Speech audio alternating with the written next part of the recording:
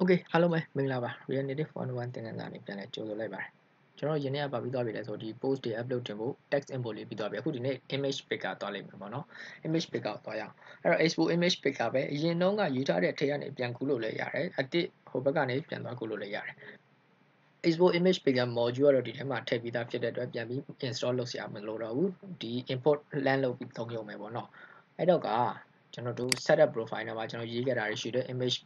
picker အတွက်ဘာရေးခဲ့လဲတော့ကြည့်အောင်ပေါ့နော်ဒီထဲကနေကြည့်မဲ့အစားကျွန်တော်ဟိုဘက်ကနေပဲသွားကူလိုက်တာကောင်းပါတယ်R9 export image picker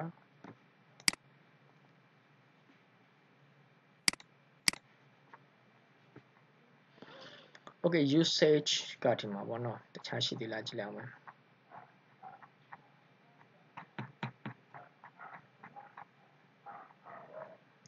okay တွေ့ပြီတော့ usage ကဒီမှာဘာလို့လဲဆိုတော့ use state use effect ပါထည့်ရတယ်ပေါ့နော်ဒီမှာကြည့်အောင်ကျွန်တော်ဒီ code လေးကိုတစ်ခေါက်ပြန်ရှင်းပြအောင်မယ်နော်အရင်တော့ကရှင်းပြခဲ့တော့ကျွန်တော်ထပ်ပြီးပြန်ရှင်းပြအောင်မယ်ဘာလဲဆိုတော့ export image picker ကကျွန်တော်ဓာတ်ပုံတွေရွေးကျင်တယ်ပေါ့ကျွန်တော်တယ်လီဖုန်းမှာရှိတဲ့ဓာတ်ပုံတွေဒါမှမဟုတ်ကွန်ပျူတာထဲမှာရှိတဲ့ဓာတ်ပုံတွေကိုရွေးကျင်တယ်ရွေးပြီးသွားရင်သူ့ရဲ့ link ကို upload တင်တာပဲဖြစ်ဖြစ်ပါလို့ချင်တာပဲဖြစ်တခုလုပ်ချင်တယ်ဆို image picker ကိုသုံးရတယ်ပေါ့နော် export image picker ကိုသုံးရတယ်အဲ့မှာ export image picker ကဘာတွေလုပ်သွားလဲသူကအလုပ်တွေကနံပါတ်1ဘာလုပ်ပြရလဲဆိုတော့ဒီကျွန်တော်ဒီဖုန်းမှာဆိုရင် internet storage ဒါမှမဟုတ်ဓာတ်ပုံဒါမှမဟုတ် media video ပြီးတော့ message ပို့တာအဲ့လိုမျိုး native feature တွေကိုခိုင်းဖို့ permission လိုတယ်ဟုတ်ပြီနော် internet storage ကိုသုံးညင်တယ်ကျွန်တော်ဒီ application internet storage ကိုသုံးညင်တယ်ဆို internet storage ရဲ့ permission လိုတယ်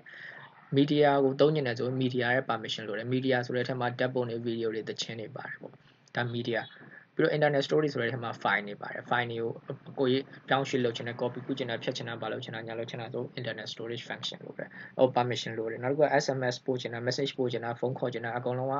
internet အကုန်လုံးက permission လို့တယ်ပေါ့တခုဒီ export image picker ဘာကို permission တောင်းသွားလဲဆိုတော့ permission နှစ်ခုရှိတယ်သူက camera permission နဲ့ camera ရဲ့ permission ဘာလို့လဲဆိုတော့ကျွန်တော် upload တင်နေဆိုတဲ့ဓာတ်ပုံကချက်ချင်းမရှိတာဖြစ်နိုင်တယ်အဲ့တော့ camera နှိပ်ပြီးတော့ upload တက်တင်ပေးတာမျိုးဖြစ်နိုင်တယ်ဒီမှာ permission camera ဆိုတာရှိတယ် camera permission လမ်းတောင်းတာဟုတ်ပြီနော်ဒီမှာတစ်ခုနောက်တစ်ခုကကျတော့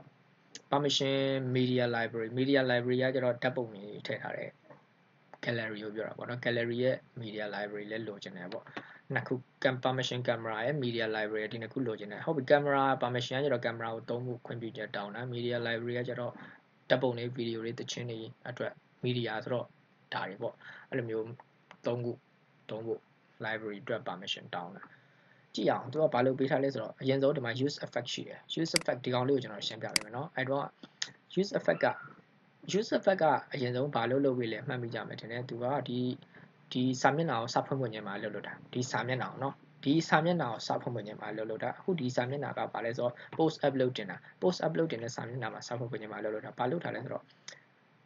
ဒီမှာ function use effect function ကဒီနာကနေစပြီးတော့ဒီနာလေးကျွန်တော်လောလောဆယ်ဒါကိုကူးချလိုက်မယ်ဘာလို့လဲဆိုတော့လက်ရှိကဒီမှာ green နေနဲ့ပြရင်မမြင်ရအောင်ဒီမှာထောက်ရင်ကာစာလေးကအောက်မှာမပြပေးဘူးအဲ့တော့ကျွန်တော်ဒါအကုန်လုံး copy ကူးလိုက်မယ်ကူးပြီးတော့ကျွန်တော်ဒီဘက်မှာကျွန်တော်တစ်ချက်ရေးပြပေးမယ်အဲ့ဒါမှနည်းနည်းရှင်းပြပေးလို့ရမှာ post upload console.log အဲ့ copy ဒီတိုင်းလေးပဲထားလိုက်မယ်အောက်ဆုံးမှာပဲထားလိုက်မယ် okay ဒီမှာထည့်လိုက်မယ်ဒီနားမှာ okay ရပြီပေါ့နော်use effect ကဒီမှာရှိတယ်ဒီနားလေးကနေစပြီးတော့ဘယ်ထိသွားမှာလဲဆိုတော့ဒီ green လေးရဘယ်နားထိသွားမှာလဲဒီမှာတွေ့ပြီဒီထိသွားမှာဒီနားကနေဒီထိသွားမှာဒီအတွင်းထဲမှာရှိတယ်ဒါတွေအကုန်လုံးက use effect function နဲ့မှာအဲ့လိုလုပ်သွားမယ်ကောင်းတယ်ပေါ့ဒီ application ကိုဒီစာမျက်နှာကိုစဖွင့်ခြင်းမှာအဲ့လိုလုပ်သွားမယ်ကောင်း application ဖွင့်ခြင်းမဟုတ်တော့ဒီ post upload ဆိုတဲ့စာမျက်နှာဖွင့်ခြင်းမှာအဲ့လိုလုပ်သွားပြီမှာဘာလို့လုပ်သွားပြီမှာလဲဒီ function တွေကကောင်းလို့လုပ်သွားပြီမှာဒီ function တွေကကောင်းက async function ဆိုတာဇက်တိုက်လုပ်နေပါဘူးเนาะနောက်တစ်ခုက async ဆိုတာဘာနဲ့တွဲလဲဆိုတော့ await နဲ့တွဲတယ် await ဆိုတာအဖြေတစ်ခုကိုစောင့်ပေးတဲ့ကောင်ဒီတစ်ခုလုပ်ပြီးလို့အဖြေတစ်ခုစောင့်ပေးတယ်အဖြေမရမချင်းသူက async synchronize ဖြစ်နေမှာအများတန်းအလုပ်လုပ်နေမှာဘာလုပ်နေမှာလဲဆိုတော့ async function use effect ထဲမှာ async function run တယ်အလုပ်ဇက်တိုက်လုပ်နေမှာဘာအထိလဲဆိုတော့ await ဆိုတဲ့ကောင်မတွေ့မချင်းလုပ်နေမှာပေါ့ဘာလို့ဇက်တိုက်လုပ်နေမှာဘာလုပ်နေမှာလဲဆိုတော့ if အကယ်၍ platform.os ကတဲ့ platform.os က web နဲ့မညီမျှဘူးဆိုရင်ဒီမှာ exclamation mark လေးပါတယ်ဒါ not equal ပေါ့နော် platform.os က web နဲ့မညီမျှဘူးဆိုရင်တဲ့ const တဲ့ဒါ variable ကိုသတ်မှတ်လိုက်တယ်တဲ့တွန်းဝင်လေး status ဆိုတဲ့ object property ကို ဘာနဲ့တက်ပလဲဆို image picker request media library permission is နဲ့ဒီ image picker request media library ဆိုတာဘယ်ရလဲဆိုတော့ဒီ image picker ကျွန်တော်ဒီမှာဒီ input လုပ်ထားတဲ့ကောင်ကနေရတယ်ဟုတ်ပါလဲဒီမှာ import image picker export image picker ဒီကနေရတယ် export image picker တွေကနေ image picker ဆိုတဲ့ကောင်ရတာအဲ့တော့ဒီ image picker ကနေပြီးတော့ function တစ်ခုရှိတာ request media library permission is ဒီမှာကြည့်ရင် request media library permission is ရှင်းနေရေးထားတာ request ဆိုတာတောင်းတယ် media library permission is media library ရဲ့ permission ကိုလမ်းတောင်းလိုက်တယ်ဒါပဲဒီ image picker ကနေ media library ရဲ့ permission ကိုလမ်းတောင်းလိုက်တယ် request လမ်းလုပ်လိုက်တယ်အဲ့မှာပထမဆုံးက web ဟုတ်လားမဟုတ်လားဆက်လိုက်တယ် web မဟုတ်ဆိုကြတဲ့ဒါ mobile ပေါ့ဗျာ mobile ဆို Android ပဲဖြစ်ဖြစ် iPhone ပဲဖြစ်ဖြစ်အဲ့ဒါမှ mobile web မဟုတ်ဘူးဆိုတာနဲ့ तू ကဘာလုပ်လိုက်လဲဆိုတော့ media library ရဲ့ permission ကိုလမ်းတောင်းလိုက်တယ် async ဆိုတဲ့ကောင်လေး async ဆိုတာစောင့်နေမှာ await ဒီအဖြေမရမချင်း तू ကလမ်းဆောင်နေမှာရလာတဲ့ request ကိုsorry request လမ်းတောင်းလိုက်တယ်ပေါ့နော် request လမ်းတောင်းလိုက်တယ်အဖြေမရမချင်းတောင်းနေမယ် async လုပ်နေမယ်အဖြေရသွားပြီဆိုရင် तू ကဘာလဲဆိုတော့ရသွားတဲ့အဖြေကိုဒီ status တွေကိုလမ်းထည့်တယ်ဟုတ်ပြီနော်ဒီ await ဆိုတာပါတယ်ဒီ function လေး run လို့ရလာတဲ့အဖြေကိုဒီ status တွေကိုလမ်းထည့်လိုက်တယ်ပြီးတော့ဒီ status က not equal to granted ဆိုတော့ grant ဆိုတာရရှိတယ်ဗျာ not equal to granted ဆိုတော့ status က grant မဟုတ်ဘူးဆိုမရခဲ့ဘူးဆိုရင်ဆိုတာက permission မပေးလိုက်မိဘူးဒါ permission မပေးလိုက်မိဘူးဆိုရင်ဒီမှာ error လာပြတယ်ကျွန်တော်တို့ကဒီ permission လိုအပ်ပါတယ်ဆိုပြီး alert လာပြပေးတယ်ဒါပဲသူရေးပေးထားတယ်ဟာပြည့်စုံလားဆိုတော့မပြည့်စုံဘာဖြစ်လို့လဲဆိုတော့ဒီလို permission က application တစ်ခုမှာ permission တစ်ခါပဲတောင်းရလို့ခဏခဏတောင်းရမလို့ဟုတ်ပြီနော် application တစ်ခုမှာ permission ခဏခဏတောင်းကြမလို့ဥပမာကျွန်တော်ဒါ game တွေဆော်တဲ့လူတွေဆိုသိရဘယ် game ဆို application စဖွင့်ခွင့်ချင်းမှာ storage permission တောင်းနေပြသူရဲ့ game file နဲ့ download ဆွဲဖို့ဟုတ်တယ်နော်အခုဒီမှာတစ်ခါပဲတောင်းတယ်နောက်အများအားဖွင့်နိုင်တောင်းနေလို့လားမတောင်းတော့နောက်တဲ့ update တစ်ထွက်လဲတောင်းလားမတောင်းနေနော်ဘယ်တော့မှဆိုမတောင်းတစ်ခါပဲတောင်းတယ် application စဖွင့်ခွင့်ချင်းမှာပဲတောင်းတယ်ဟုတ်ပြီအဲ့တော့ तू ကဒီ image picker ကိုသုံးရင်တစ်ခါတည်းပြည့်စုံအောင်လို့ဒါဒီတက်မျက်နှာထဲမှာရေးပေးထားတာပေါ့နော်ဒီတက်မျက်နှာထဲမှာမရေးပေးထားတာကျွန်တော်ကဒါတွေအကုန်လုံးကိုဒီမှာမလိုဘူးတကယ်တမ်းခဏခဏလေးတောင်းကြမလို့ဒီ use effect ကဒီ setup profile မှာတစ်ခါပါပြီးသားဒီ permission တောင်းတာ setup profile မှာပါပြီးသားဖြစ်လို့ဒီမှာလာရေးစရာမလိုပြဿနာရှိတာက setup profile မလုပ်ဘဲနဲ့ဒီ upload လာတင်မယ်ဆိုရင်တော့ဒီမှာလာတောင်းရမှာပေါ့ဟုတ်ပြီအဲ့တော့ဘာလုပ်ရလဲဒီလို permission တောင်းတဲ့ function မျိုးအလုပ်မျိုးကိုဘယ်မှာလာထည့်ရလဲဆိုဒီ application ဖွင့်ခြင်းမှာလာထည့်ရတယ်ဒီ application ဖွင့်ခြင်းဆိုတာကဘယ်နေရာမှာထည့်မှာလဲအရင်ဆုံးတော့ login ဝင်တဲ့နေရာမှာဒီ permission လိုလားဓာတ်ပုံ permission မလိုဘူးဟုတ်တယ်နော် login ဝင်တဲ့နေရာမှာဓာတ်ပုံ permission မလိုဘူး okay နော်ဟုတ်ပြီဘယ်နေရာမှာလိုလဲ register လုပ်တဲ့နေရာမှာလိုသလားမလိုဘူးနောက်တစ်ခုက loading screen မှာလိုလား app loading screen မှာလိုလား app loading screen မှာလည်းမလိုဘူးအဲ့မှာလုံးဝမလိုတာသိကြတယ်ပြီးတော့သူက application ဖွင့်ခြင်းရောက်မဲ့နေရာလေနော် loading screen ကိုရောက်မယ်ပြီးတော့account ရှိလားမရှိလားကြည့်တယ် account မရှိဘူးဆို login screen ကိုရောက်တယ် account ရှိတယ်ဆိုရင် home screen ကိုရောက်တယ်ဟုတ်ပြီကျွန်တော်ဒီ use effect ဆိုတဲ့ function permission တောင်းတဲ့နေရာကိုဘယ်နေရာမှာထည့်ရမလဲဆိုတော့ဒီ home screen မှာထည့်ရင်အကောင်းဆုံးပဲဒါမှမဟုတ် loading screen မှာထည့်ဒါမှမဟုတ်အဲ့လို permission တွေတောင်းဖို့ပထမဆုံး screen မှာလာထည့်လိုက်ပေါ့ဒီ loading screen မှာလာထည့်ရတယ်ဘယ်နာမှဆိုထည့်လို့ရတယ်ဒီမှာလာထည့်ရင်ထည့် home screen မှာထည့်ရင်ထည့်ဒီ setup profile ကိုဖြုတ်ပစ်လိုက်လို့ရတယ် setup profile မှာတောင်းထားတဲ့ဒီမှာ use effect ပဲရောက်ပါလဲ sorry setup profile မဟုတ်ပါဘူး sorry ဟုတ်တယ် setup profile မှာဓာတ်ပုံတောင်းတာပဲမှာလဲဒီမှာတွေ့ပြီဒီမှာ double sorry media library ရဲ့ permission လာတောင်းတဲ့ဟာဒီမှာဒီကောင်ဖြုတ်ပစ်လိုက်လို့ရတယ်ဒီကောင်ဖြုတ်လို့ရတယ်ဒီကောင်ဖြုတ်လို့လည်းရတယ်ပြီးတော့ရင်နောက်တစ်ခုကဒီကျွန်တော်ဒီဘက်မှာ post upload မှာရှိတဲ့ဒီကောင်လည်းဖြုတ်ပစ်လိုက်ရတယ်နှစ်ခုလုံးကိုဖြုတ်ပြီးတော့ဒီ home screen မှာလာထည့်လိုက်ဒီ home screen ရဲ့တနေရာမှာထိပ်ဆုံးမှာလာထည့်လိုက်ပေါ့ဒီထဲမှာ use effect လာထည့်ပေးလိုက်ရင်ရပြီဒါဆိုသူက permission လမ်းတောင်းလိုက်မယ်ဒီ application ကိုစဖွင့်ဖွင့်ခြင်းမှာ account ရှိလားမရှိလားစစ်လိုက်မယ် account ရှိတယ်ဆို login account ရှိတယ်ဆို home screen ကိုသွားလိုက်မယ်မရှိဘူးဆို login screen ကိုသွားလိုက်မယ်ပြီးတော့ရင်သူကအရင်ဆုံးတော့ application စသွင်းသုံးမဲ့လူတွေက login screen မှာရောက်မှာပဲဟုတ်တယ်နော်အဲ့တော့ application စသုံးမဲ့လူက login screen ရောက်မယ် login screen မှာမရှိဘူးဆို register ကိုရောက်မယ် register လုပ်ပြီးသွားပြီဆို login ကိုပြောင်းဝင်လိုက်မယ် login ဝင်ပြီးသွားရင်ဘယ်ရောက်သွားမှာလဲဒီ application ကိုစသုံးလို့ရပြီဆိုတဲ့အခြေအနေရောက်သွားပြီဖြစ်တဲ့အတွက် post တင်မြင်ရပြီဖြစ်တဲ့အခြေအနေရောက်ပြီဆိုတဲ့အတွက် home screen ကိုရောက်လိုက်မယ်ဒီ home screen မှာလာပြီးတော့ permission လာတောင်းထားလိုက် media library ဘာညာ permission လာတောင်းထားလိုက်ရပြီတောင်းပြီးသွားပြီဆိုဒီမှာတစ်ခေါက်တောင်းပြီးသွားပြီဆိုဒီကနေမှဘယ်ဆက်သွားလို့ရတယ်လဲ ဒီ setup profile နဲ့သွားလို့ရတယ်ဒီကနေမှဒီ post upload သွားလို့ရတယ်အဓိက main ဒီကနေပဲအကုန်လုံးခွဲပြီးသွားနေရဖြစ်တဲ့အတွက်ဒီကောင်ကအရေးကြီးတယ်လေနော်ဒီနေရာမှာပဲလာထည့်လိုက်လို့ရတယ်ဟုတ်နောက်တစ်ခုက upload ဒီမှာလည်းလာထည့်ထားလို့ရတယ်စလာကြရဒီနားမှာ permission တောင်းဖို့လာထည့်ထားလိုက်ဒီမှာ loading နဲ့ထိုင်းထားလိုက်ဒီမှာ Firebase or current user ဘာညာဆိုပြီးဒီမှာ account ရှိလားမရှိလားစစ်တာတယ်မှာက permission ရှိလားမရှိလားပါစစ် permission မရှိဘူးဆိုပြီးမသွားဘူးဆိုရင်ဒီမှာလာထည့်လို့ရတယ်တခါလေဟုတ်ပြီနော် permission မရှိဘူးဆိုရင်ဒီမှာဆက်မသွားတော့ဘူးဒါမျိုးလာထည့်လို့ရတယ်ဒီ loading script မှာပဲကျက်တယ်လို့လုပ်လို့ရတယ်အမျိုးစုံတစ်ခုတည်းထည့်လိုက်ရင်ရတယ်ဟုတ်ပြီနော် okay အဓိကနှစ်နေရာထည့်ပြရမလို့ပေါ့ဒီ setup profile မှာထည့်ထားပြီးသားမလို့ဒီဘက်မှာ post upload မှာလာပြီးတော့ထည့်ပြရမလို့တော့ဟုတ်ပြီနော်ပြဿနာရှိတာဒီ setup profile ကိုအရင်မဝင်ပြီးပဲနဲ့ဒီ post upload ကိုအရင်ဝင်မိတယ်ဆိုတော့ပြဿနာရှိသွားပြီဘာဖြစ်လို့လဲဆိုတော့ permission ကမရထားဘူး permission မရထားတဲ့အတွက်ဓာတ်ပုံကိုသွားပြီးကြည့်လို့ရမှာပေါ့ media library permission မရှိတဲ့အတွက် error တက်လိမ့်မယ်ဟုတ်ပြီနော်အဲ့တော့တနေရာထဲမှာ user မဖြစ်မနေဖြတ်တန်းရမယ့်နေရာမှာ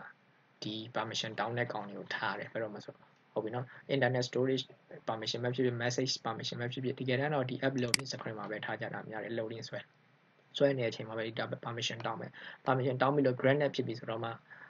ဘာလို့မလဲဒီ on off state ချင်းကို run မယ်ဒါမျိုးတွေလုပ်ပြလိုက်လို့ရတယ် navigation တော့ reset ဒီဘက်ကိုဆက်သွားမယ်လုပ်ပြလိုက်လို့ရတယ်ဟုတ်ပြီနော် account ရှိလားမရှိလားဆက်လိုက်မယ် account ရှိတယ်ဆိုရင်ဘာလုပ်မလဲ account ရှိတယ်ဆိုရင်ခုနလို permission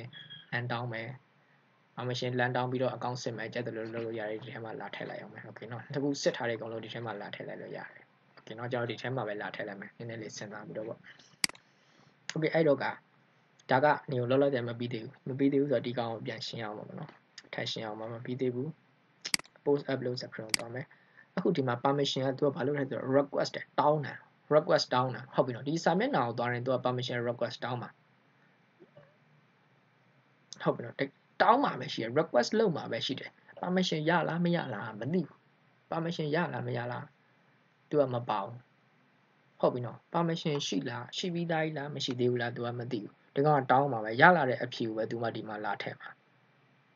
ဟုတ်ပြီနော်ရလာတဲ့အဖြေပဲလာထည့်မှာသူက permission ကို request ပဲလမ်းလုပ်မှာ request လမ်းလုပ်မှာဆိုမင်း permission ပေးမှာလားမပေးဘူးလားဒါပဲလာမေးမှာပေါ့နော်အဲ့တော့ permission ရပြီးသားလားမရပြီးသားလားသူကမစစ်ဘူးဒီပြီးတော့ဒီ request permission ကဆိုတော့ permission ရှိပြီးသားကောင်တွေဆို request ကမလာအဲ့တော့ဒီနားမှာကျွန်တော်နောက်တစ်ခုထပ်ထည့်ပြရတယ်ဘာလဲဆိုတော့ဒီဘက်မှာ function ခုရှိရယ် request တင်မကပဲနဲ့ request media library တင်မကပဲနဲ့နောက်တစ်ခုက get media library ဆိုတဲ့ကောင်လာထည့်ပြရတယ်အဲ့ဒါပြပါ get media library permission is သူက permission media library ရဲ့ permission လှမ်းပြီးယူလိုက်တာရှိလားမရှိလားဆိုလှမ်းယူလိုက်တာသူကဘာဟုတ်ပြီနော်ဒီကောင်နဲ့လှမ်းပြီးစစ်ကြည့်ရမှာ permission ရလားမရလားဒီကောင်နဲ့လှမ်းပြီးစစ်ကြည့်ရမှာဟုတ်ပြီနော်ဒီကောင်နဲ့ permission ရှိလားမရှိလားဆို get ကရှိလားမရှိလား permission ယူပြီးသားလားမယူပြီးသားလားဒီကောင်နဲ့လှမ်းစစ်တယ်လှမ်းစစ်ကြည့်လို့ယူပြီးသားဆိုရင်ဘာမှလုပ်ဆရာမလိုတော့ဘူး permission မယူရသေးဘူးဆိုမှဒီ request ကိုသွားမှာ sorry ဒီပြပါဒီ request ကိုသွားမှာပေါ့ request ကိုသွားမှာ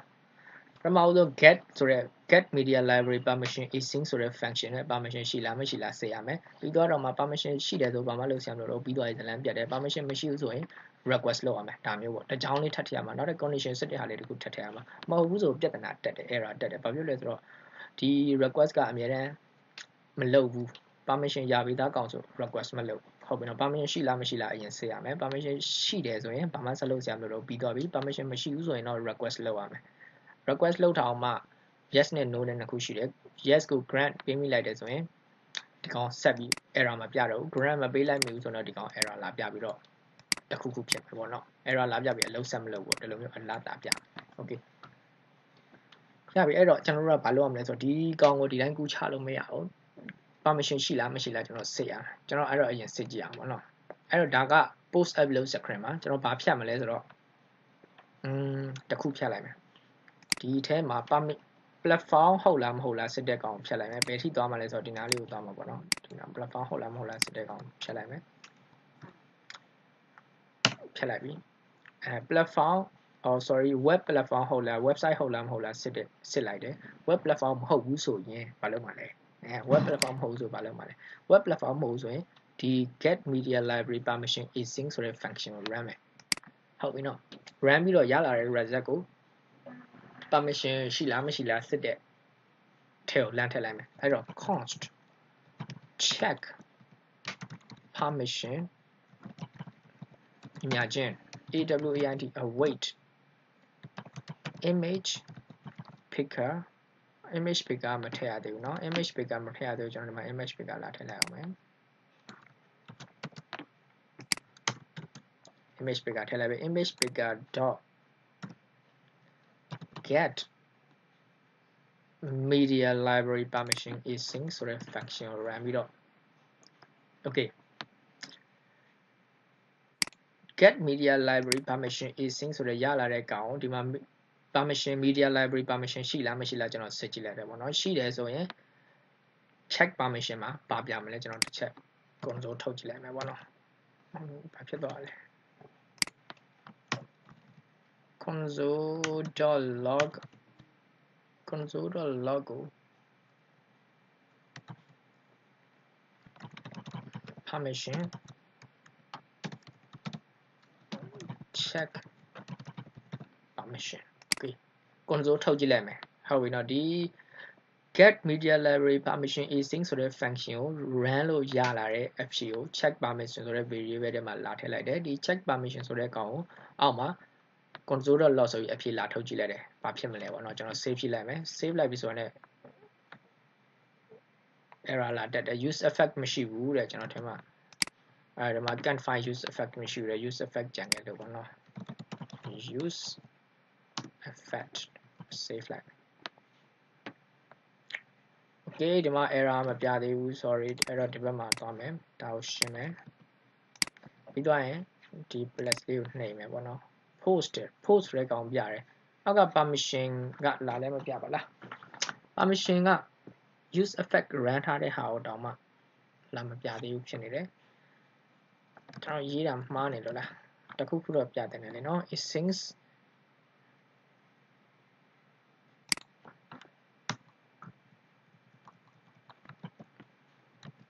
ဟောပါပါတယ် permission object permission object ပဲရှိတယ်လို့ပြပေးတာအော် permission ကသူကဒီလိုရေးလို့မရအောင် object ဖြစ်တဲ့အတွက်ကျွန်တော်တုံ့ရင်းလေးနဲ့ရေးမှရမှာပေါ့နော် okay ကျွန်တော်ဒါကိုပြန်ပြီးတော့ save ကြည့်လိုက်မယ် permission undefined နဲ့ permission undefined ဆိုတာ permission မရသေးဘူးဆိုတဲ့အဓိပ္ပာယ်ရှိနေရပေါ့နော် undefined ပြနေ permission မရသေးဘူးအဲ့တော့ကျွန်တော် permission မရသေးဘူးဆိုတော့ permission တောင်းတဲ့ပြန်ရေးလိုက်မယ် permission မရသေးဘူးဆိုရင်ဘာလုပ်မှာလဲသူက grant နဲ့undefined နဲ့လာမှာလားမသိဘူးဒါမှမဟုတ်စလာလိုက်ခဲ့ undefined လားမသိဘူးထားပါတော့ဒီကောင်ကို get ကနေသူရေးတဲ့အတိုင်းလေးကျွန်တော်ဒါလေးကို get ကိုဖြတ်ပြီးတော့ request လို့ရေးလိုက်မယ် request media permission ဒီကျွန်တော် save လိုက်မယ်ပေါ့နော် undefined ပဲလာပြတယ်ဒီမှာကျွန်တော် backload တစ်ချက်ပြန်ထွက်လိုက်မယ်ပြီးတော့ရင်နှိပ်ကြည့်လိုက်မယ်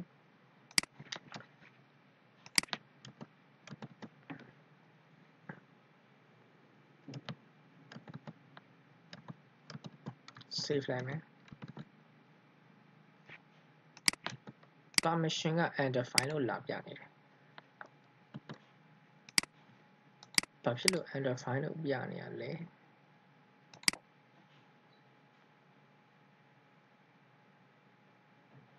image picker request media library permission async media I choose you est request media library မှန်ပါတယ်ဟာ okay အဲ့တော့ကကျွန်တော်ဒီထည့်အတိုင်း status က granted နဲ့မညီဘူးဆိုရင် undefined နဲ့ granted နဲ့ရှိမယ်ထင်တယ်အဲ့တော့ကျွန်တော် granted နဲ့မညီဘူးဆိုတဲ့ဟာလေးတခုထည့်ရေးလိုက်မယ်အဲ့တော့ကဒီထဲမှာလာပြီးတော့ if အကယ်၍ဒါဖြစ်ရင်ဒါလုပ်လိုက်မယ်ဒါလုပ်ပြီးသွားလို့ if အကယ်၍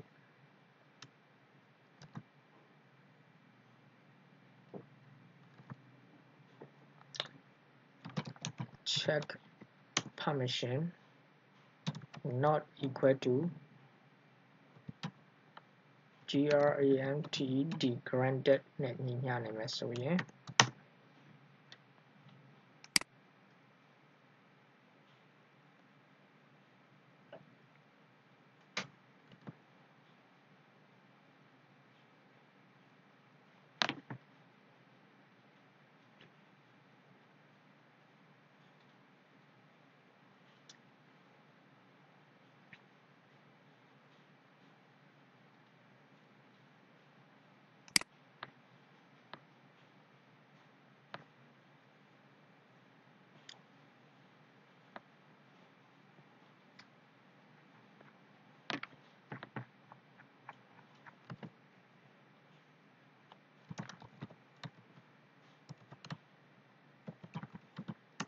များပြင်ဟုတ်သွားပဲလေ permission တောင်းတဲ့နေရာ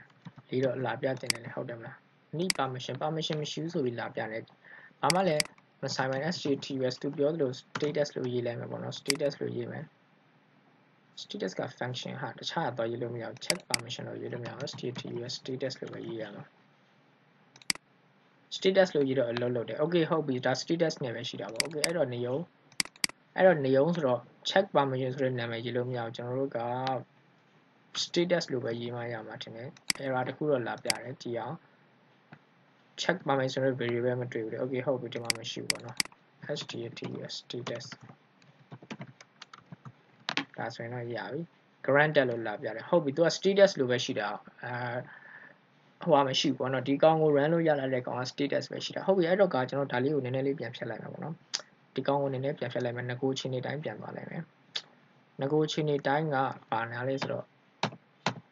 ဒီ check permission လို့မရေးဘဲနဲ့ status လို့ status လို့ရေးမယ်ဒီကောင်လည်း status status လို့ရေးမယ်ဆိုလိုတာက permission ရှိလားမရှိလားဒီမှာလမ်းစစ်ကြည့်လိုက်တယ်ပေါ့နော် permission ရှိပြီးသားဆိုရင်ဆက်ပြီးစစ်စရာမလိုတော့ကျွန်တော်ဒါတစ်ချက်ကြည့်လိုက်မယ်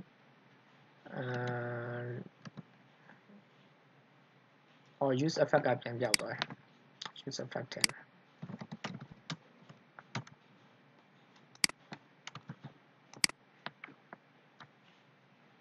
use effect ထဲမှာ post ရောက်ပြီဒီမှာ permission bla bla bla လာမတောင်းဘူးဟုတ်ပြီ permission လာမတောင်းကျွန်တော်တစ်ချက်စစ်ကြည့်လိုက်မယ်ပေါ့နော် permission granted လာပြတယ်ဟုတ်ပြီဒီကောင် permission granted ကိုဘယ်လိုပြန်ဖြုတ်လို့ရမှာတော့ clear data လုံးလိုက်တော့ permission ပြောင်းမယ်ထင်တယ်နော်ကျွန်တော်ဒီ revoke permission များပါမလားမသိဘူး permission granted မဟုတ်ဘဲနဲ့တခြားရှိလားမရှိလားကျွန်တော်သိချင်လို့ပေါ့နော် revoke permission ပါမလားမသိဘူး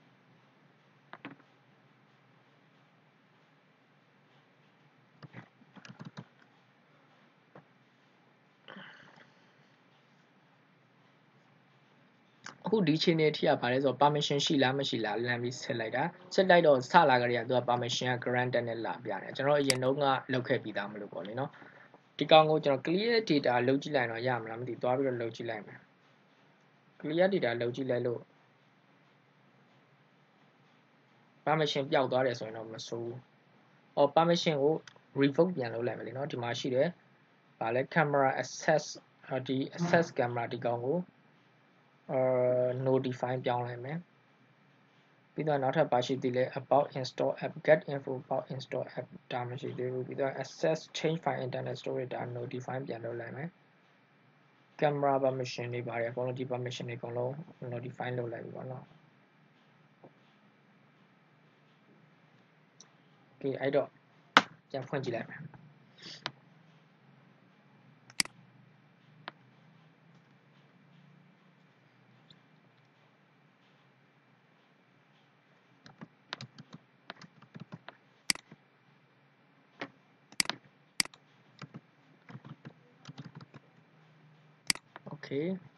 ကျွန်တော်တို့ကဒီဘက်ကိုသွားမှာမဟုတ်ဘူးဒီဘက်သွားမှာမဟုတ်ဒီမှာသွားမှာကျွန်တော်ဒါလေးကိုနှိပ်ကြည့်လိုက်မယ်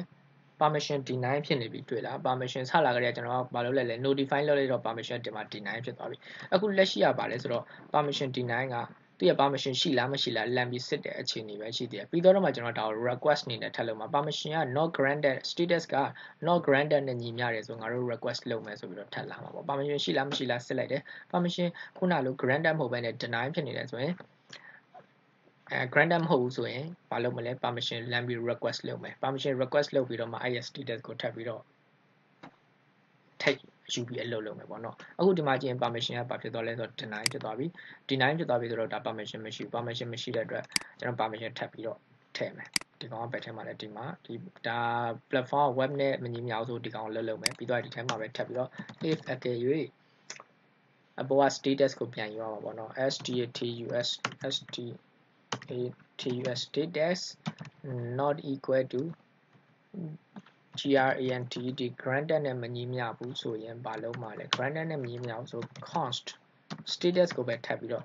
ထပ်ရှာမှာပဲ status ညီမျှခြင်း await image picker dot request permission camera မဟုတ်ဘူး sorry media library ဖြစ်ရမှာ request media library permission async ဟုတ်ပြီနော်ဒီ status နဲ့ဒီ status နဲ့ဘာမှမဆိုင်ဘူးဘယ်လိုကြည့်မဆိုင်ဘူးဒီကောင်နဲ့မဆိုင်ဘူးဒီဘောက status ကဒီကောင်နဲ့ပဲဆိုင်တယ်ဒီအောက်က status ကသူ့အတူတက်တိုက်လာတာဟုတ်ပြီနော်နာမည်ချင်းတူပေမဲ့အလုံးမဖြစ်ဘူးဒီမှာကြည့်ရင်သူကအယောင်မိန်နေတယ်သူ့ကိုပြန်မသုံးရသေးဘူးဆိုတဲ့အတိတ်ပဲဒီ variable ကအလုံးမဖြစ်သေးဘူးသူ့ကိုပြန်မသုံးရသေးဘူးဆိုတဲ့အတိတ်ပဲရှိတယ်အဘောကကောင်နဲ့ဒီမှာလင်းနေတယ်သူတို့ချင်းချင်းကအဆက်အသွယ်ရှိတယ်သူတို့ဒီကောင်ကရလာတဲ့ဒီထက်ရတဲ့ data ဒီထက်ကိုသွားမယ်ဒီထက်ရတဲ့ data လည်းဒီထက်ရတဲ့ data လည်းဒီပြန်သွားမယ်ဒီ data ကျတော့ဒီကိုမသွားဘူးဟုတ်ပြီနော်ဒီ data တက်ဒီ data ဘယ်ရလဲဒီ function ကို run လို့ရတဲ့ကောင် status ထဲကိုလာထည့်တယ်ဒါပဲ okay နော် okay အဲ့တော့ဒီမှာရပြီပေါ့နော်ဒီကောင်က request လုပ်မယ်မဖြစ်ဘူးဆိုရင် request လုပ်မယ်ဒါပဲ request လုပ်မယ်ဆိုကျွန်တော်ဒါကို save ကြည့်လိုက်မယ်ကြည့်အောင် permission လာပြီးတောင်းတင်တယ်လေနော် okay ဒီမှာလာတောင်းပြီး permission allow export the following permission ဘာဖြစ်လို့လဲဆိုတော့ permission deny granted မဟုတ်တဲ့အတွက် deny ဖြစ်နေလို့ permission လာတောင်းတယ်ဒီမှာလာပြီး allow ပေးလိုက်ပြီဆိုရင်တော့သူက permission က granted ဖြစ်သွားပြီနောက်တစ်ခေါက်ကြာရင်မတောင်းတော့ကျွန်တော်ဒီမှာလာပြီး allow ပေးလိုက်မယ် allow ပေးလိုက်ပြီးကျွန်တော်ပြီးသွားရင်ဒီကောင်ကိုapp ကို refresh လုပ်ကြည့်လိုက်မယ်လေနော် app ကို refresh လုပ်လိုက်မယ်လုံးလေးလဲတယ် okay ဒီနားရောက်ပြီမနှိပ်ကြည့်လိုက်မယ် permission က granted ဖြစ်သွားတယ် permission granted ဖြစ်သွားတာဖြစ်တဲ့အတွက်ဒီ await request media library permission async ကဒီကောင်အလုံးမလုပ်တော့ဟုတ်ပြီနော် okay ကျွန်တော်အရင်တော့ပြဿနာတစ်ခုရှိတယ်အရင်တော့ပြောရရင်တော့ဟိုတိတ်ပြီးတော့တဘာဝမကြတာက web မဟုတ်ဘူးဆိုတာနဲ့ request တောင်းမယ်ဆိုတဲ့အခြေအနေပဲရှိတယ်ကျွန်တော်တို့ကဒီမှာကနောက်တစ်ဆင့်ပါပြန်လုပ်လိုက်တယ်ဆိုတော့ web မဟုတ်ဘူးဆိုရင် website မဟုတ်ဘူးဆိုရင် permission အတွက်က permission ရှိလားမရှိလားဆက်လိုက်တယ် permission မရှိဘူးဆိုရင် permission တောင်းမယ်ဒါပဲ permission တောင်းမယ် permission တောင်းလို့မှအဖြေကမရသေးဘူးဆိုမှပြဿနာထပ်တက်မယ်ပေါ့နော် permission တောင်းလို့အဖြေမရသေးဘူးဆိုတာဘယ်မှာတက်မလဲဒီထဲမှာပဲထည့်ရေးရမယ် if okay status not equal to granted granted ဒီမှာမှ alert app 101 app needs a library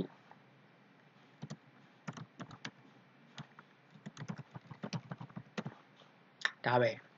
101 app က media library permission လိုအပ်ပါတယ်ဒါမျိုးလေးစာထုတ်ပေးမှာပေါ့ဒီမှာလင်းသွားပြီတွေ့လားဘာဖြစ်လဲဆိုတော့ဒီ status ကဒီကောင်နဲ့သက်ဆိုင်တယ်ကို save လိုက်ဒါဆိုရင်တော့ဒီမှာ granted လာပြတယ်ဒီ granted ကဘယ်ကလာပြလဲဒီမှာဒီကနေလာပြပေးတာ permission ဒီကနေလာပြပေးတာဟုတ်ပြီနော်ဒီမှာလာကြတဲ့ granted ဖြစ်သွားတဲ့အတွက်သူ့ကို permission ထပ်ပြီးတော့တောင်းကြရမလို့တော့ဟုတ်ပြီနော်အဲ့တော့ကကျွန်တော်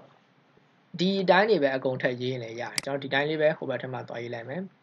ဘယ်မှာသွားရေးမှာလဲဆိုတော့ဒီ setup profile နဲ့ကဒီနေရာမှာလာပြီးတော့ကူးချလိုက်မယ်ပေါ့နော်ဘာဖြစ်လို့လဲဆိုတော့မဟုတ်ရင်ဒီ setup profile နဲ့ကိုသွားတိုင်းသူက camera permission လာတောင်းနေမှာကျွန်တော်အဲ့လိုမတောင်းချင်ဘူးဒီ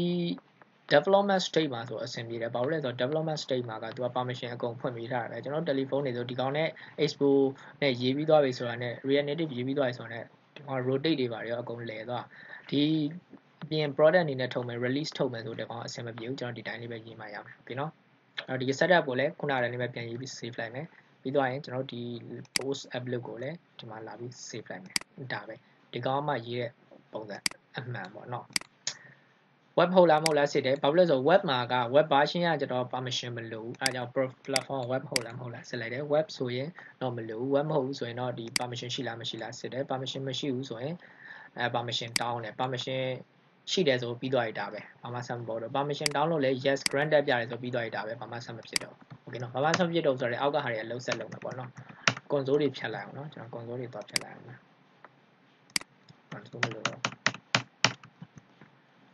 okay ဟုတ်ပြီဒီထက်ကျတော့ဒါ permission တပ်ပုံရဲ့ permission တောင်းလိုက်တာ permission တောင်းပြီးသွားပြီဆိုတော့နောက်တစ်ဆင့်ကဘာလုပ်ကြမှာလဲနောက်တစ်ဆင့်ကဘာလုပ်ကြမှာလဲကျွန်တော်ကူးချရုံပဲရှိတော့မယ်ကျွန်တော်ကူးချလို့မရှိတော့မယ်ဒီ permission ကြောင်းပြီးသွားပြီဆိုတော့နောက်တစ်ဆင့်ကတပ်ပုံရဲ့ image set image ဒါလေးလိုအပ်မယ်ပေါ့နော်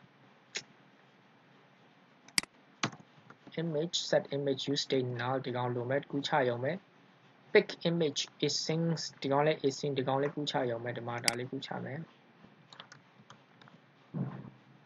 JavaScript function ဖြစ်တဲ့အတွက်ဒီအပေါ်ထဲမှာပဲရေးမယ်ပြီးသွားရင်ဒီအောက်ကဘာလဲဆိုတော့သူကဒီမှာ button ထည့်လိုက်တယ်ပေါ့နော်ခက်လို့လေးထည့်လိုက်တယ်ဒီမှာ view style flex one align justify content blah blah blah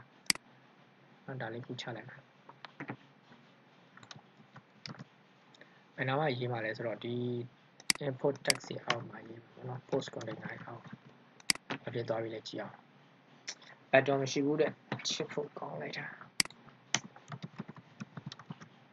ထည့်လိုက်ပြီး button okay ဒီမှာဆို deck လောက်လေးနှိပ်လိုက်ပြီဆိုတာနဲ့ဓာတ်ပုံတောင်းတော့မယ်ပေါ့နော်တော့ကျ no item ပြတယ်ခဏစောင့် okay ဟုတ်ပြီကျွန်တော်ဓာတ်ပုံလေးတစ်ပုံထည့်လိုက်မယ်ပေါ့နော် crop ကြည့်မယ် okay ဒီမှာရပြီ nice ဓာတ်ပုံတင်ကျင်တယ်ဆိုတင်လို့ရပြီပြီးသွားရင်ဓာတ်ပုံကတစ်ချက်ကြည့်အောင်ပေါ့နော်ဓာတ်ပုံကို site ကိုနည်းနည်းပြအောင်ဓာတ်ပုံကဒီမှာ4000ကြာဖြစ်နေတာတွေ့လားဓာတ်ပုံကကျွန်တော်ဓာတ်ပုံကဒီမှာကြည့်ရင်ကြားလိုက်တာဒီဓာတ်ပုံလေးဆိုဘယ်လိုရှိမလဲဒီဓာတ်ပုံလေးဆိုဒီမှာကြည့်လိုက်ရင် portrait style လေးအပေါ်အထက်အောက်ကရှည်ရှည်လေးဘေးတိုက်ကတူတူလေးရှိတာအခုဒီမှာသူက crop လိုက်မယ်ဆိုဒီလိုကန့်လန့်ပြတ်အရှည်လေးပဲဖြစ်သွားမှာပေါ့နော်ဒါမျိုးဖြစ်တာတဘာဝမကြဘူးဘာဖြစ်လဲဆိုတော့ကျွန်တော်တို့ post တင်မှာဖြစ်တဲ့အတွက် post ထဲမှာရှိတဲ့ဓာတ်ပုံကသူ့ရဲ့တဘာဝအတိုင်းလုံးဝအပြည့်အဝဖြစ်တင်တယ်လေနော်ဒီ portrait ဆိုလဲ portrait design landscape ဆိုလဲ landscape design ဖြစ်တင်တယ်ဒီလိုမျိုးကိုဖြတ်ချင်သလိုဖြတ်လို့ရတာမျိုးမဖြစ်တင်ဘူးအဲ့တော့ဘာလို့ ရလဲဆိုတော့ဒီ aspect မှာကျွန်တော်ဒီ aspect ကိုသူကကြိုပြီးရေးထားလိုက်တာ4ချို့3နဲ့4ချို့3ဖြစ်တဲ့အတွက်အလျား4အနံက3 4ချို့3ဖြစ်နေကျွန်တော်ဒါကိုဖြတ်ပြရမယ်ဒါဖြတ်လိုက်ပြီးတော့ save လိုက်ပြီးဆိုတာနဲ့ဒီကောင်က sorry နောက်တစ်ဆင့်ပြန်ထွက်မယ်လေနော်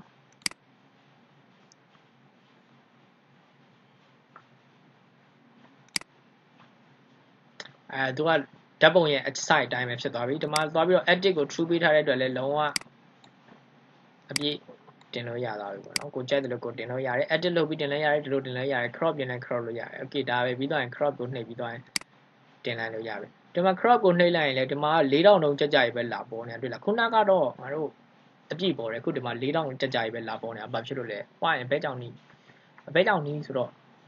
ဒီကောင်ကသူ့ရဲ့ style width and height နဲ့ဒီလိုလာပြီးသတ်မှတ်ပေးထားလို့ဖြစ်နေတာဟုတ်ပြီเนาะကျွန်တော်ဒီလိုသတ်မှတ်ပေးလို့မရဘူးဓာတ်ပုံရဲ့ site ကိုဓာတ်ပုံသူကဒီမှာရေးထားတဲ့ပုံစံဓာတ်ပုံ image တဲ့ image ရှိလားမရှိလားစစ်လိုက်တယ်တဲ့ image and နဲ့ image ရှိမယ်ဆိုရင်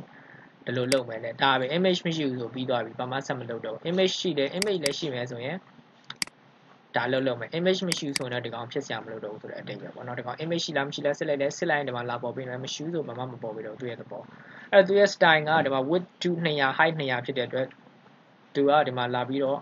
width 200 height 200ဒီလိုလာပေါ်ပေးနေတာဒီလိုမျိုးအတိအကျပေါ်လို့မရဘူးမပေါ်ခြင်းဘူးပေါ့လေနော်သူရဲ့ size ရှိတဲ့အတိုင်းပဲကျွန်တော်ပေါ်ခြင်းတာဖြစ်တဲ့အတွက်ဘယ်လိုလုပ်ရမလဲဆိုတော့ဒီကောင်ကိုတခုခုထည့်ရမယ်ပေါ့နော် image မှာအဲ့တော့ဗာထည့်ရလဲမေ့သွားပြီ resize modeကို contain contain ထည့်လိုက်တာနဲ့သူကလုံးဝတက်ပုံရဒီဇိုင်းရှူရှူလေးဖြစ်သွားရောဒီကောင်200နဲတယ်လို့ထင်300ထားလိုက်လို့ရတယ်ကိစ္စမရှိဘူး300 okay ရပြီ nice ဒါလောက်ဆိုရပြီလေနော်ပြီးတော့မှသူကအထက်နဲ့အောက်နဲ့နည်းနည်းလေးဟနေတာဖြစ်တဲ့အတွက်ဒီကောင်သိမကြိုက်ဘူးသူ့ကိုနည်းနည်းလေးပြင်မယ်လေနော်နည်းနည်းလေးပြင်မယ်ဆိုတော့ input ကိုဒီ button ပဲ style လာထည့်လိုက်မယ် style ညီမြချင်း margin ကို margin vertical ကိုထည့်ရမှာကျွန်တော် vertical မရေးတော့ဘူး margin ပဲတခါလေးရေးတော့မယ် margin ကို20လောက်ရေးပေးလိုက်မယ်လေနော်အထက်အောက်အထက်20အောက်အပေါ်20အောက်20 why ဘယ်တော့ margin 20ကိုမရလားအပေါ်20အောက်20လေ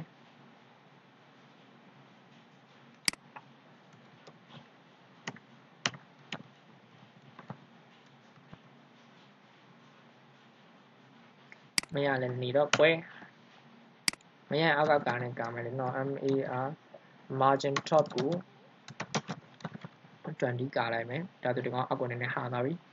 တားများတယ်20က10ကာလိုက်မယ်ပေါ့နော်10အပေါ်ကကောင်ကလည်းဒီ text import yes style import မှာလည်းသူ့ကိုmargin bottom 10ကာလိုက်မယ် Yeah, pick image from camera roll တဲ့အဲ့စာလေးကိုနည်းနည်းလေးပြင်လိုက်မယ်လေနော် choose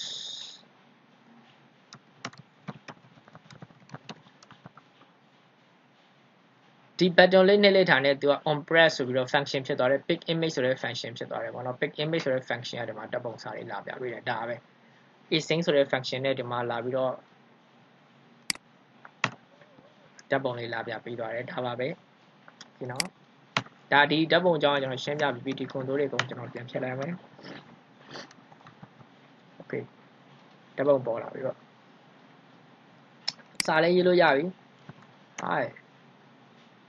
okay okay okay okay okay okay okay นี่ကောင်းလားဘာလို့ဖြစ်နေရလဲဒီမှာပြဿနာတစ်ခုရှိသွားပြီတွေ့လားပြဿနာတစ်ခုရှိသွားပြီဗာလဲဆိုတော့ကျွန်တော်ရေးသမျှစာတွေကဘာဖြစ်နေရလဲတွေ့လားကျွန်တော်ရေးသမျှစာတွေက upload your post ထဲကိုဝင်ပြီးတော့သူကအပေါ်ကြော်တက်သွားတွေ့လားဒါမဖြစ်တင်ဘူးလေနော်လုံးဝမဖြစ်တင်ဘူးဒါလုံးဝမဖြစ်တင်တဲ့ကိစ္စပါနော် keyboard လေးထည့်လိုက်ပြီးဆိုတော့ねသူကအပေါ်ကြော်တက်သွားတယ်ဒါမဖြစ်တင်ဘူးအဲ့တော့ကျွန်တော်ဘယ်လိုလုပ်ရမလဲဒီလိုမျိုးဘယ်လိုလုပ်ရမလဲဆိုဒီမှာစာကြော်တက်သွားတယ်မဖြစ်တင်ဘူးဒီမှာကြည့်ရင် error တက်နေပြီစာတွေအများကြီးရေးလာတယ်လည်းမြတ်သူကအပေါ်ရောက်သွားတယ်အောက်ကိုမရောက်ဘဲနဲ့လေနော်အောက်မှာဒီမှာ keyboard တစ်ခုစာလွတ်သေးတယ်အောက်မှာမနေဘဲနဲ့သူကအပေါ်တက်သွားအပေါ်တက်ပြီးတော့ကြော်ထွက်သွားပြီဟိုမှာအများကြီးကြော်သွားပြီတွေ့လားအများကြီးကြော်သွားပြီမဖြစ်တင်ဘူးအဲ့ဒါမျိုးမဖြစ်အောင်ဘယ်လိုလုပ်ရမလဲဆိုတော့ဒီဟာကြီးတစ်ခုလုံး scroll view နဲ့ထည့်ရမှာပေါ့နော်ဒီကောင်တစ်ခုလုံး scroll view နဲ့ထည့်ရမယ်ဒီကောင်ကနေစပြီးဒီထဲကို scroll view နဲ့ထည့်မယ်အဲ့ဒါကပါလဲဆိုတော့ဒီကောင်ထဲမှာလဲ container post container တွေ့ပြီ post container text import ဒီကောင်လေးတွေကို scroll view နဲ့ထည့်လိုက်မယ်အပြင်ကနေ scroll view အုပ်လိုက်မယ်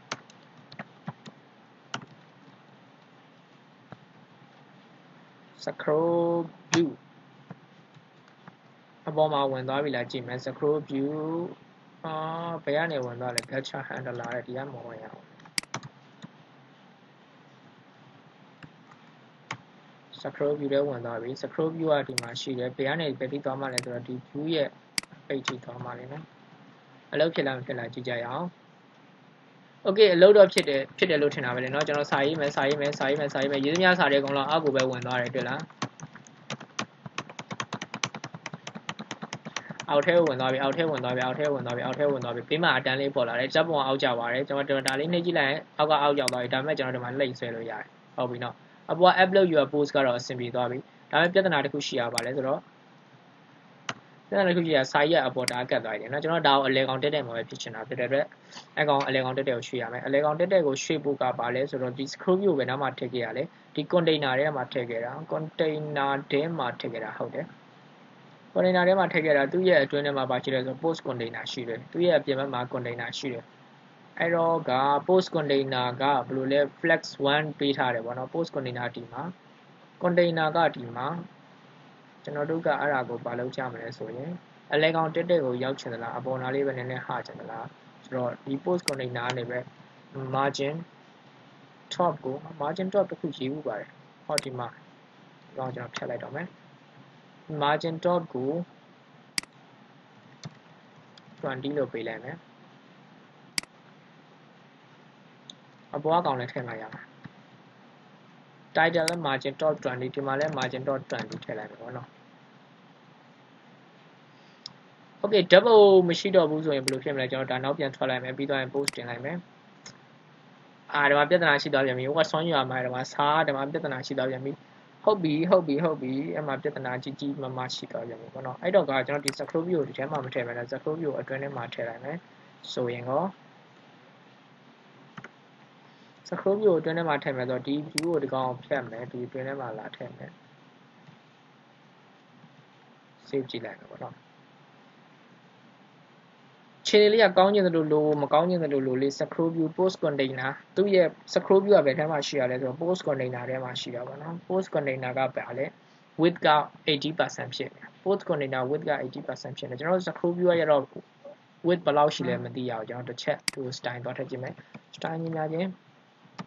style တော့ scroll scroll တော်ပြီ scroll scroll ကို background color ကို red လို့ပေးကြည့်မယ်ဘယ်နားတွေနေရာယူထားလဲသိအောင် okay ဒီနားတွေယူထားတယ်เนาะသူက ဘာဖြစ်လို့ဒီလောက်ပဲယူထားလဲဆိုတော့သူ့ရဲ့ pay run 80% ပဲယူထားလို့လေနော်သူ့ရဲ့ pay run ကို 80% ဆိုလဲဒါမှဖြစ်တယ်လေနော်100% ပေးလိုက်မယ်ပြီးတော့ရင်သူ့ကို save ကြည့်လိုက်မယ်မထူးဒါပဲဒီမှာအချိန်လေးတော့နည်းနည်းလေးကောင်းနေတယ်လို့လေးဖြစ်လာတယ်သူ့ကို width ကို80% ပြန်ပေးလိုက်မယ်ဒါဆိုကြည့်အောင် okay nice ရပြီ double ချိန်လေးကောင်းသွားပြီပေါ့နော်ဓာတ်ပုံကတော့အောက်မှာပေါ့မယ် choose image ဒီမှာခလုတ်လေးလာပေါ့မယ်ဒီမှာခလုတ်လေးနှိပ်လိုက်ရင်ဓာတ်ပုံရွေးစရာရမယ်ဓာတ်ပုံရွေးကြမယ်ပေါ့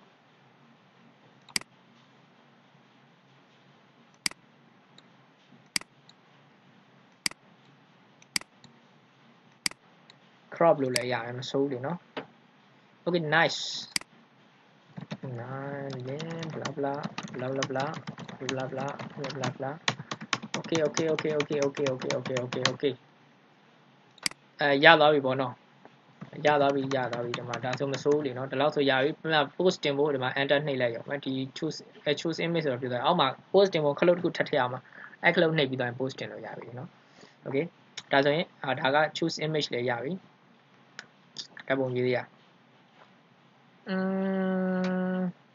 ဘာထက်လောက်ရင်ကောင်းမလဲဆိုတော့ဒီ choose image ကိုဒီကောင်းနဲ့မရေးဘဲနဲ့ကျွန်တော်တို့ဟိုဟာလေးနဲ့ပဲရေးကြလိမ့်နော်အဲဒါဆိုတော့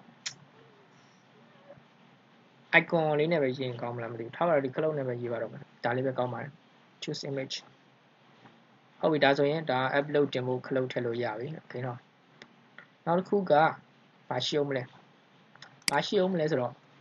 တစ်ခုမလိုတာဖြတ်အောင်မလိုတာတစ်ခုဖြတ်အောင်ဘာလဲဆိုတော့ဒီဘက်မှာဒီ post container ရဲ့ justifying content နဲ့ align item center ဒီကောင်က justifying content ကတော့မလိုတော့ဖြတ်လိုက်တော့မယ်ဖြတ်ကြည့်လိုက်မယ်လေနော်မထူးဒါပဲမလိုတော့ဘာဖြစ်လို့လဲဆိုတော့ဒီကောင်က justifying content ကသူ scroll view ကိုမှာပဲတွတ်တက်ရောက်မှာ scroll view ကလက်ရှိကဒီလိုမျိုးလေးအနေထားလေးပဲထားဖြစ်တယ်သူကဘာမှမလိုတော့ဘူး okay နော် okay အဲ့ဆိုရင်လက်ရှိကဒီလိုလေးရပြီဆိုတော့ဒီ default image နေရာမှာကိုပဲကျွန်တော်တစ်ခုခုထားလိုက်ရင်ကောင်းတယ်သိလား default image နေရာမှာဒီလိုမျိုးလေးလာပါလေဒီတိုင်းလေးပဲထားပါတော့ choose image ရပြီ multi image တော့မရအောင်တော့ဓာတ်ပုံတစ်ပုံမရအောင်ဟုတ်ပြီနော်ဓာတ်ပုံတစ်ပုံမရအောင် okay အဲ့ဆိုရင်ဒီနေ့သင်ခန်းစာကဒီလောက်ပဲဓာတ်ပုံ upload တင်တဲ့နေရာရောက်ပြီအထဲမှာအဓိက permission ကိုကျွန်တော်ပြန်ရှင်းပြထားတာဒီကောင်ဟုတ်ပြီနော် permission ဒီလိုမျိုးရှင်းပြထားတာတကယ်တမ်းကဒီ permission ကဒီလိုမျိုးနေရာမှာကိုမရေးရဘူးဒီ upload ဒီမှာပဲတခါတည်း permission လာတောင်းအောင်ပါဗောနော်ဒါမျိုးရေးရမှာဒီနော်ဒါမဲ့ကျွန်တော်ဒီနားမှာရေးပြထားတာ upload ဒီနေရာမှာ permission ကိုရေးရင်ရေးကြည့်လိုက်ပါတေးချာလေးစဉ်းစားကြည့်လိုက်ကျွန်တော် app ဘာလို့ရမလဲဆိုတော့ဒီ upload ဒီနေရာမှာဆွဲရမယ့်ဟာတွေရှိတယ် account ရှိလားမရှိလားဆွဲရမယ်ခုနကပြောလို့ permission ရှိလားမရှိလားဆွဲရမယ် account ရှိရင်ဘာလို့မှလဲ account ရှိရင် home screen ကိုသွားမယ် account မရှိရင် login screen ကိုသွားမယ်ပြီးတော့နောက်တစ်ခုက permission ရှိလားမရှိလားဆွဲမယ် permission ရှိတယ် permission မရှိဘူးဆိုရင် permission တောင်းမယ် permission တောင်းတဲ့အချိန်မှာ permission ပေးလားမပေးလားထပ်ကြည့်မယ် permission ပေးတယ်ဆိုရင်ဆက်သွားမယ်မပေးဘူးဆိုရင်ရပ်ပလိုက်မယ်ဒါပဲ